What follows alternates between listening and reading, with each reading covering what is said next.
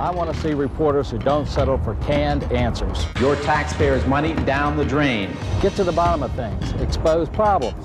News 7's I-Team doesn't just report the news, they make news. Uncovering facts about safety. The doctor here never warned him. Exposing scandals that go unreported. Stories with impact, that's what I want to see. Del Walters, Lori Quinlivan, and News 7's I-Team. Only on News 7, your news team.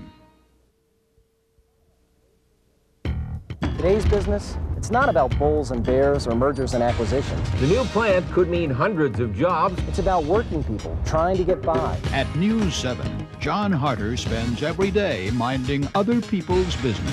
You can cut down on credit card charges. A full-time commitment to the local economy, jobs, and issues that affect you. John Harder and Today's Business, only on News 7, your news team. The environment, it's not just about trash trains or global warming. The Potomac shows the promise of health. It's about what you can do in your own backyard. At News 7, covering the environment is a full-time commitment with Brad Bell and Project Earthwatch, showing you what's being done to help, searching for answers while others look away. Because if you're not part of the solution, you're part of the pollution. Brad Bell and Project Earthwatch, only on News 7, your news team.